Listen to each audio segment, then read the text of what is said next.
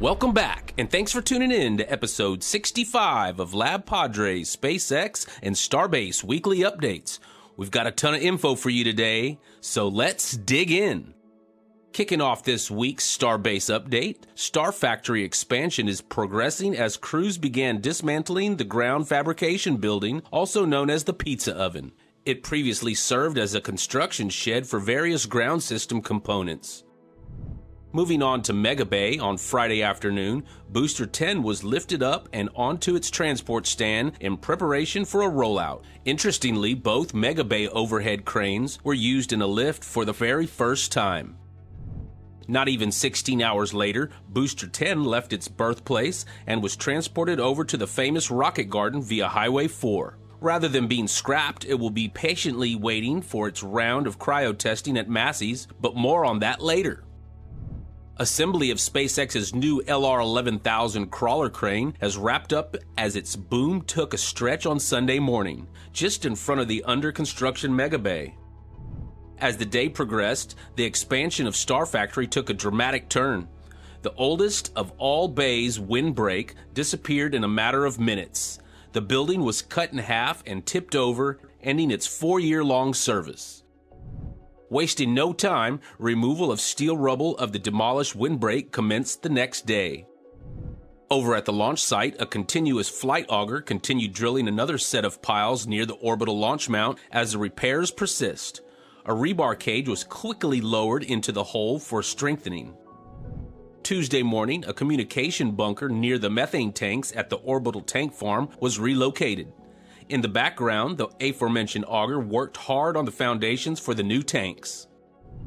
As the day unfolded, the first section of Booster 12, another Super Heavy prototype, made its way from the ring yard to the so-called staging pad in front of Mega Bay in preparation for stacking. This 4 rings tall barrel is a part of the booster's liquid oxygen tank. Thursday night began with another part of Booster 12, the Common Dome section, making its way from production tents to Mega Bay. Both barrels are yet to move into the bay as Booster 11 still occupies one of the turntables. The very same day, the first cryogenic deliveries of nitrogen and oxygen were made to the orbital tank farm since the integrated flight test of Starship on the 20th of April. It appears the damage to the vertical tanks isn't preventing SpaceX from using existing infrastructure for at least the coming months. As captured by RoverCam, a new turntable arrived at Starbase, likely for the second Mega Bay. Turntables are used in the process of stacking to slowly rotate tanks as robotic welders join 2 sections together. My good friend Mauricio with RGV Aerial Photography took to the Texas skies again on the 26th, allowing us to share a few new overhead shots of Starbase with you. Starting at the Massey's test site, we can see that progress is being made in preparation for the new booster cryostation, with concrete now poured on the top pilings as we saw previously. Over by the tank farm, rebar was being placed for the southern cryotank pedestals on the new slab last week, while crews are preparing the foundation for similar pedestals just to the north. Moving down Highway 4 to the build site, steady progress can be seen on the new current phase of construction, including demolition work on the propulsion and ground fabrication buildings. This flyover also gave us one last aerial view of Low Bay prior to its demolition later in the week. Over at the first stage of the Starfactory expansion, no new foundations are visible yet, but the second section of the floor slab has now been poured. Next to the presumed press pit, the installation of underground conduit continues working towards the northern end of the site. At the new Mega Bay build, the LR-1300 was busy installing the Z-girts that will support the cladding panels. Just outside the foundations, the recently arrived LR-11000 from Roberts Road was still being assembled in preparation for its upcoming work, lifting the prefabricated corner sections for installation. Down Highway 4 at the launch site, crews continued to work hard installing new piles, not only in and around the launch mount, but also next to the 4 horizontal tanks that will supply the water for the new water-cooled steel base under the mount. This week at Cape Canaveral, Falcon 9 Booster 1076 was laid horizontally for refurbishment at Roberts Road in anticipation for its next flight. In the early morning hours of May 27th, ArabSat R8 mission blasted off from Space Launch Complex 40, putting a single Airbus-built satellite into geostationary transfer orbit. After 3 days of sailing back home, the drone ship Just Read the Instructions with booster 1062 arrived at Port Canaveral following the ArabSat mission. Later that day, B-1062 was lifted off the drone ship onto the dock and preps for laydown and transport to Hangar X for refurbishment. In no time, Crosby's skipper towed Just Read the Instructions back to the ocean to support the landing of B-1078 during the Starlink G6-4 mission. As SpaceX was preparing to launch the Starlink G6-4 mission, Bob departed Port Canaveral to support any necessary marine operations. This week, we are excited to once again bring you a Cape Canaveral flyover update, courtesy of the great Greg Scott and Farielle Mohan. If you haven't already, make sure to give them a follow on Twitter for more great content. At the west end of the Saturn Causeway is where NASA's massive 4-bay vehicle assembly building sits. This historic building that has been used for assembly of some of NASA's most famous rockets, including Saturn V's and space shuttles, is now where the SLS vehicles are stacked and prepped for launch. Just outside the building, NASA's Mobile Launcher 1 is still undergoing repairs and refurbishment from the Artemis 1 launch. Once work is completed, this mobile launch tower will be ready to roll back into the vehicle assembly building so the next SLS launch vehicle can be assembled on it. Just to the east of the work on the mobile launcher, work will soon begin on the assembly of the second mobile launcher that will be needed when NASA begins launching the SLS Block 1B and Block 2 configurations. At the opposite end of the Saturn Causeway is NASA's Launch Complex 39B, the launch site for the SLS rockets. Multiple cranes and other heavy equipment show that crews are still working to prepare the pad for the Artemis 2 launch, which is currently scheduled for November 2024. Just to the south is historic Launch Complex 39A, one of SpaceX's 3 active Falcon 9 launch sites, and the only one that is currently rated to launch crew. The site is also the future launch site of SpaceX's Starship and Super Heavy. After a rapid start to the development of Starship infrastructure at the site, in recent months it seems that SpaceX has suspended work here while focusing their attention at Starbase. This week marked the 3rd anniversary of the Demo 2 launch, which was SpaceX's first manned Dragon launch. Since that launch, SpaceX has sent another 9 crewed missions to space, including 3 commercial missions. Just a few miles down the coast is SpaceX's Space Launch Complex 40, their second East Coast Falcon 9 launch site. While this pad is not currently configured to launch Dragon variants of the rocket, the crane visible at the site is evidence of the ongoing work to build a crew tower and to add redundancy to SpaceX's Dragon program. Several miles south and west of the launch sites is SpaceX's Roberts Road facility, home of Falcon 9 refurbishment, as well as the future home of a second Starship production facility.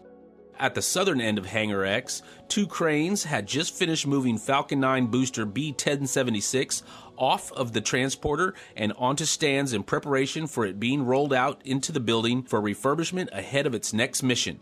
On the other side of the driveway is a specially configured SPMT that SpaceX also uses to move Falcon 9 boosters around the Cape. Across the retention ponds, the western side of the Roberts Road facility is where SpaceX will eventually start building Starships and Super Heavy boosters at the Cape. Similar to what we saw at 39A, however, SpaceX seems to have hit pause on further development of this location following their earlier rapid buildup. The prefabricated modules for the 3rd launch tower still total to just the first 7 sections. Unlike previous flyovers, however, there are no man lifts around the area and no sign of any further work. On the ground around the built sections, we can see that the steel for the 8th and 9th modules are still on site, just waiting for work to begin. Just west of the tower sections are some concrete drainage pipes which are staged, likely to be used to control the rainwater runoff in the area once the open areas are either covered with buildings, parking lots, or roads. Also in this area, we can see some of the beams that will be attached to the chopsticks for catching operations. Continuing on to the west, we find the 3rd set of chopsticks and their carriage, as well as the 2nd ship quick disconnect arm. While there were still signs of active work on these items during the last flyover, it now appears that progress on these items has stopped as well. The chopsticks and carriage appears to just have had their base structure assembled and welded together before work stopped. The ship quick disconnect arm does have some pipe work and other mechanical systems installed, but work has also been suspended on it, with no signs of it resuming anytime soon. Just to the south of this area is the one bright spot of the Starship side of Roberts Road, a seemingly completed Starfactory building. From the exterior, the sharp-looking building has all its cladding, all its doors, and even the rooftop HVAC units are installed. Unfortunately, there is no way to tell how complete the interior fit-out is, but given the state of the progress around the rest of the site, it is likely that work has paused here as well. Just east of the Starfactory is one of the few big changes at Roberts Road since our last look. In the past few months, all of the steel for the first Roberts Road Mega Bay, as well as the 2 cranes that were on site to build it, were packed up and shipped off to Starbase to build the second Mega Bay there as SpaceX focuses their attention on their Texas facilities. One last interesting thing in this area, however, is part of a Mammoet LR-1200 crane on a trailer near the Mega Bay area. This is the first time we've seen this crane in the area. Is this a new arrival ahead of the fresh round of work, or is this needed elsewhere and just being stored here for the moment? Let us know what you think in the comments. A few miles to the south, just past the KSC Visitor Center, Blue Origin's Cape production facilities are home to their new Glenn rocket development. While at first glance the facility's northern campus appears to be complete, a growing assortment of seemingly random hardware, equipment, and even scaffolding may indicate that there is some type of construction or remodeling going on inside the building that caused these items to be displaced. Shipping containers and other equipment on the west side of the tank cleaning and testing facility seem to indicate that work is underway inside there as well. On the southwest corner of the northern campus, however, it seems that the second stage cleaning and testing facility is not only finished, but being used. We were lucky to catch the building's door open and see a new Glenn second stage test article on the stand inside. While it is not yet clear if the second stage has been cleaned or tested yet, its presence inside would seem to indicate that the building is completed and functional. In front of the building, we are also able to see the transporter that was used to move the new Glenn second stage to the 2CAT facility. The southern campus of Blue Origin's Cape production facility is still largely in an active construction site, although much of that construction is shifting to a less obvious phase. The structure and exterior of the warehouse addition now appears complete, but work is likely ongoing inside. Just inside the doorway of the addition's eastern end, we can see the framework still in place from a recently poured section of the concrete floor. Inside the other end of the building, workers are still preparing the base layer in preparation for the concrete floor work to move its way westward. Behind the warehouse, it appears that the structure and exterior of the new Reef Pathfinder building has also largely been completed. Interior fit-outs as well as grading work around the exterior is still ongoing, but overall it seems that good progress is being made on this facility. Next door, progress is less readily apparent on this vertical assembly building. While workers and equipment in the area, as well as a crane laid down next to the building, seem to indicate that work is ongoing, not much seems to have been changed visually since the last flyover. Southeast of Blue Origin's production facility is their new Launch Complex 36, future home of the new Glenn launches. While this site's location within restricted airspace makes it much more difficult to see exactly what is happening there, active cranes around the site area are a good indication that they are working to finish preparing the launch pad for new Glenn prototype testing in the near future. Over at the shuttle landing facility, an Italian Air Force C-130 was spotted on the runway, possibly having delivered some hardware to the Cape. Next to the runway, steel has started to be installed for what is likely the new Project Comet payload processing facility. At United Launch Alliance's Space Launch Complex 37, their penultimate Delta IV Heavy awaits its new launch date of June 21st. Up the coast at ULA's other launch site, Space Launch Complex 41, all was quiet following the rollback of their first Vulcan rocket last week after it scrubbed flight readiness firing of its engines. At the southern eastern tip of the Cape, Space Launch Complex 46 is still awaiting a return to action while Astra works to develop its Rocket 4. Finally, for this week, let's take a quick look at SpaceX's marine assets that were in port during the flyover. Dragon recovery vessel Shannon was tied to the dock while its sister ship Megan was in the Gulf for the return of the Axiom 2 Dragon capsule. Fairing recovery vessel Bob was in port, having returned the day before with fairing halves from the ArabSat launch. Falcon 9 booster B-1062 was in progress of being offloaded from the deck of Just Read the Instructions after they had arrived in port just that morning. Since the booster had only just been removed from the deck of the drone ship, the octograbber, which is used to secure the rocket to the deck, had not yet been returned to its garage. Workers used taglines attached to the legs of B-1062 to guide the booster to the dockside stand that they used to hold the rocket upright while the legs are folded for transport. Behind the airborne booster, we can see the 2 fairing halves from the ArabSat mission loaded onto trucks awaiting transport to SpaceX's refurbishment facilities to be prepared for their next launch.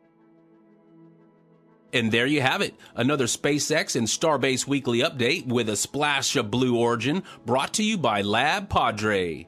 We'll see you next week, and thanks for watching. LabPadre out.